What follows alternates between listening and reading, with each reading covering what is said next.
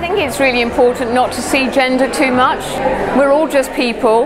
And I've worked mostly in places which have been very much men's environments, so 10% women, 90% men. I just think I've worked with women who've been easy to work with, I've worked with men who've been easy to work with, some that have been difficult. I just see them as people, and I think it's really important not to pigeonhole gender as well as everything else. Very important for me has been a sort of intellectual underpinning, an affirmation of my skills. So when I'd got to being a marketing director, but then I did my MBA. Because I did my first degree in genetics, so I was never certain whether I had proper business skills or not. So I did my MBA.